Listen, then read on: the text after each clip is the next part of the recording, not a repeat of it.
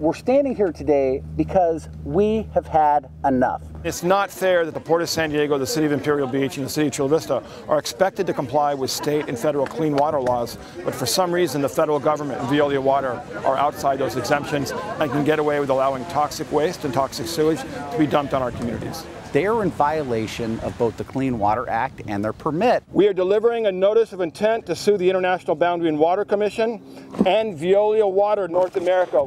They are not doing their job. They are not protecting the health and safety of the United States, the residents of the United States. But if they don't act and fix the problem the next 60 days, we will take them to court to get our fair hearing to make sure that it happens. This is Chula Vista's beach as well.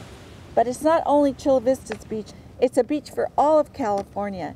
And this beach should be as clean as the most pristine beach in California. Our beach is a beach for all of South San Diego County, all of California, and so we need to come together to make sure that all of our residents have access to having the best days of their lives on our beaches. The Port of San Diego is directly impacted by these sewage releases, and so we felt as an environmental steward, we had no choice but to step up to the plate and be a part of this. All the port cities, we are one family, we are one region, we work together. This right here is what leadership looks like. Regional leadership for a regional problem.